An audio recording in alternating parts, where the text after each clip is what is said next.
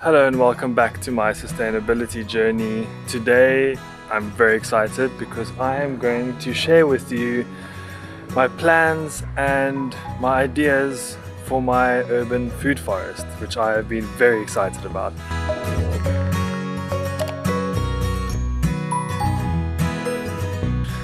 Just a quick disclaimer, the front of the property where the food forest is going to be going is on a main road. So if you hear cars in the background, I'm very sorry, there's one coming now. It's part of urban living, it's part of where I am, so I apologize about that, but there's not much I can do about it at this stage. So jumping into food forests.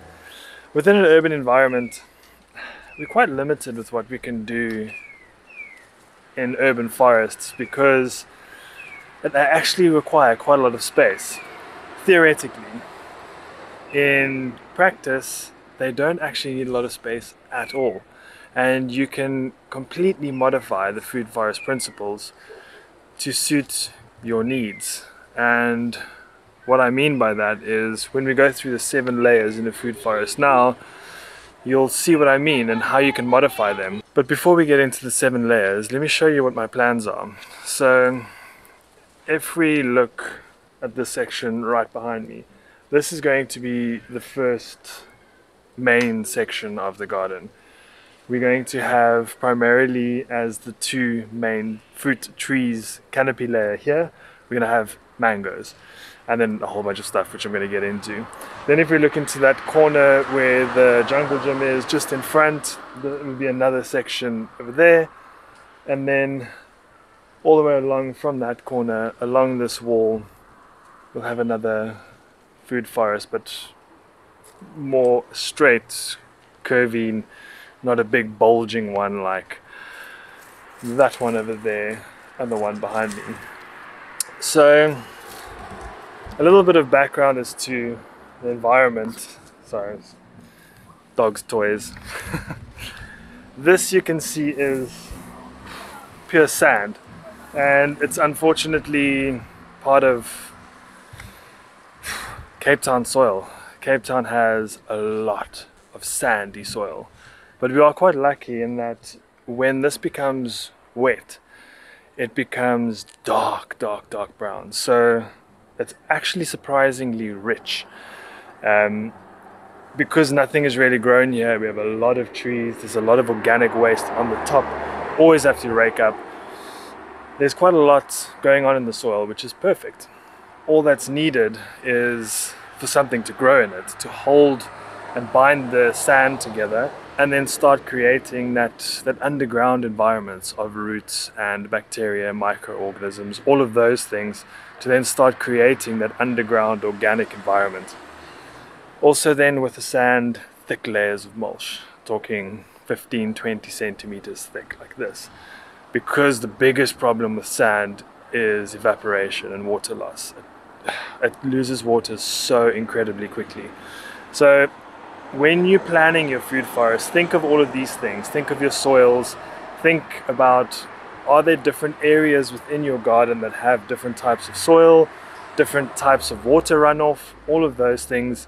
Those are all things you need to be thinking about because it will impact what you can plant and where you can plant. So if we look at a traditional food forest, there are 7 layers, and the 7 layers represent different zones, heights, and then what you can grow in each of those 7 layers. So if we look at the first layer, which is the canopy layer, it's also the main layer. So you need to give this layer a lot of thought, because once you've planted this layer, you can't just unplant it or change it up. These are your big fruit trees and your nuts. So mulberries, mangoes, avos, olives, your bigger trees that you need to position quite strategically. So if we look at this area we have here, it's about I'd say about 10 meters from edge to edge. So what we'll be doing is putting a mango on that side close to the edge and a mango on this side, so there's enough spread on either way, and then hopefully it won't cover that vegetable patch. But then there's enough room for the canopies to grow. Then you look at the second layer, which is the low tree layer. Now within the low tree layer, you have a lot of dwarf trees. For me, I'm going to be planting dwarf pomegranates, and we struggle with fruit flies, so I'm not convinced about loquats and kumquats yet, because they do have a reputation for attracting and harboring fruit flies. Those you can plant. I'm not going to do that quite yet, so for now it's pomegranates for me. But anything that's dwarf variety, apples, pears, all of those things you can use. And then thirdly, which is one of my most exciting layers, is the shrub layer. Now within the shrub layer you have your berries. We have 7 different varieties of berries, and there's just so much you can do with them. And some of the berries we have is raspberry red, raspberry black, black currant, red currant, blackberry, blueberry, seaberry, elderberry. There are just so many berries, but there's so much you can do with them, and they all have different uses. Some you eat fresh, some you can jam, some have medicinal purposes. So very excited about that shrub layer. Then your fourth layer is your herbaceous layer. Now within that you can also include your compost activators like comfrey and all of those that have deep roots that bring all the nutrients out. Things like rosemary, lavender, yarrow, lemongrass, and a range of other herb-like plants that will take up this fourth herbaceous layer. Number 5 is your rhizosphere. Now your rhizosphere sounds, and it's true, like it is for your rhizome plants. Things like turmeric, ginger, horseradish, Jerusalem artichokes. However, this layer is not reserved purely for plants with rhizomes. It's also used for plants with roots. So carrots, turnips, parsnips, beetroots, anything with a big root. If you want to do rhizomes, I would just caution you to be very careful with what you plant and where you plant it. Something like horseradish, if it goes, it can be impossible to get rid of. I know quite a few people that have successfully grown horseradish and confined it, but I also have heard horror stories of people basically losing a garden because the horseradish ran so out of control that they just couldn't get everything out. And the roots go quite deep as well. So if you want to plant rhizomes, think very carefully about where you want to put it and how much space you're going to give them to spread, so that you can properly dig down to get all of those rhizomes out at the end of the season, to rather plan on how much you want for the next season. Okay, then the 6th layer is also quite an exciting layer. It's the soil surface layer. Now there we're looking at ground covers, but this specific layer needs a bit of tweaking. And why I say that is, this is a layer you don't necessarily want to just be doing fruit and veg. Here you can think of your local environment, your local microclimate. Think of what's going to bring in the pollinators. For me, I've got a winter mix of flowers, which I'm just going to take a handful and throw and sprinkle, so any of the pollinators in the area during winter will have flowers, have some pollen, and it'll bring in some beautiful colors to the ground. In summer, this is going to become our pumpkin and squash layer. In summer, we're going to be using the soil surface layer for our pumpkins, squash, and all of those that are sprawling and spread out. But in winter, you tend to not have a lot of those available. Then the 7th layer is a layer I would say take with a pinch of salt, use at your own discretion. I'm not going to be using it because I just simply don't have the space. And that is the vertical layer. So we're looking at creepers and climbers, granadillas, watermelons, anything that hooks, vines, and grows up. First of all, you actually need quite a mature tree that they can grow up, or you need to bring in artificial structures for those things to climb up. I don't want to do that quite yet. I want the garden to just sink into itself and establish, and then we'll see what happens. But for now, this is not a layer I'm going to be doing. Those are the 7 layers explained and described, and with a bit of context. Now I'm just going to show you through the garden quickly at the first bed that I want to do, just to show you what my ideas are and give you some idea of how the 7 layers that I've explained come into play. And I'm sure just by going through all these layers, your mind has already started thinking, oh, mangoes, pomegranates. Then we can have some berries with some carrots and beetroots in between, with some flowers. It's a beautiful, beautiful concept, and when it comes to life, it is a beautiful thing to see.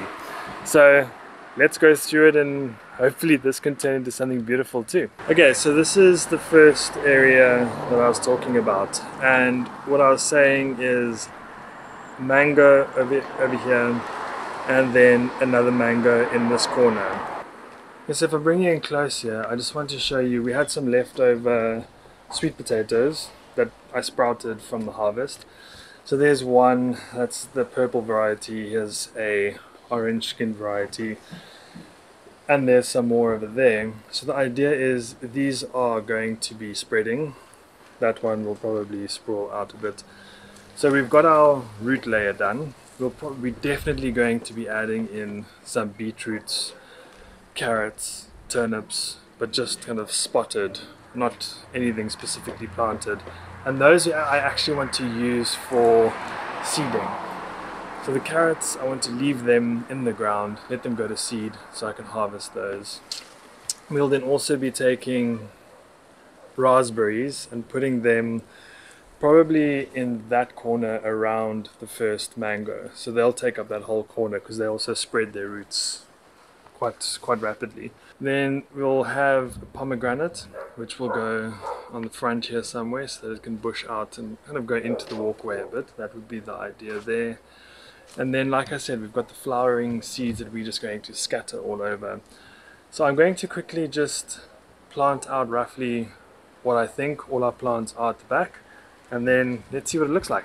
Okay, so if I show you some of the things that we're going to be putting in here, there are our 2 mangoes. At the back here is one of the raspberries. You can see all the new growth popping up all over the pot, so this thing's just going to go rampant. Here is the pomegranate. It's already got a bit sleepy for the year. Lemongrass. We're going to be putting in some pawpaws here as well. Then we have chamomile, a couple of marigolds, comfrey over there, yarrow over there, and then we've got the sweet potatoes in already. We're going to be putting in seeds for the carrots and the beetroots and the turnips.